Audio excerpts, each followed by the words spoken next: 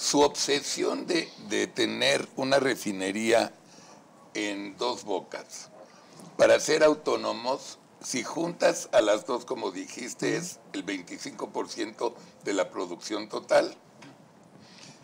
Sin los gringos, Deer Park, esta pinche refinería, ¿que costó cuánto? ¿La que va a costar? 16,000 millones de dólares. Ok, para producir el 10% de todo nuestro sistema de producción de barriles diarios.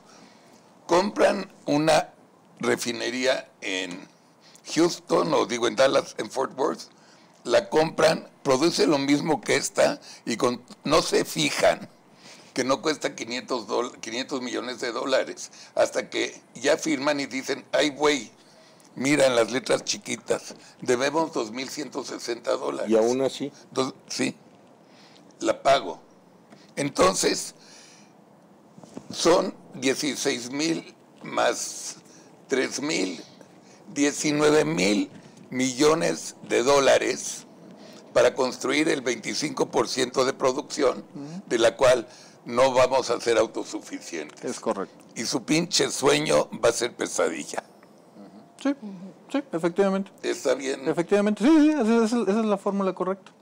E incluso déjame agregar una cosita que ahorita Javier la mencionaba.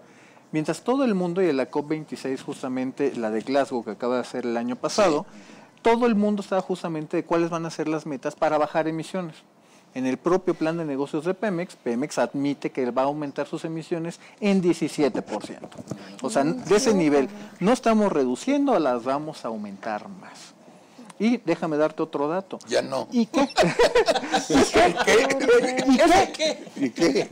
Y te voy a dar el dato que trae justamente, literalmente, de los Reyes Magos. Por desgracia, ni vamos a ser autosuficientes. Claro. Pemex no va a recuperar su grado de inversión y todo lo que nos está llevando, y ahorita justamente de lo artículo que estaba haciendo justamente Luis, déjame darte un dato.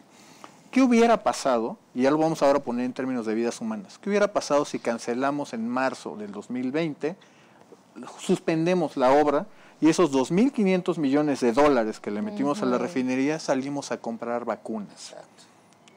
¿Cuántos miles de vidas humanas se hubieran podido prevenir? No te gastas los 2,500.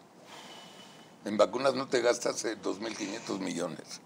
O 2,500 ¿O te los gastas? No, o te los gastas, ok. Son 60,000 millones de pesos. No te los gastas. Agrégale respiradores, agrégale equipo médico. Los Mensa Centroamérica. Capacitación, expansión hospitalaria. Mucho se pudo haber hecho. Y eso son de las cosas que es imposible de cuantificar, pero cuánto sufrimiento se pudo haber evitado. Se las va a cobrar el país, ¿verdad? No sé si en elecciones o no, pero en la historia él va a pagar todo eso. Dejamos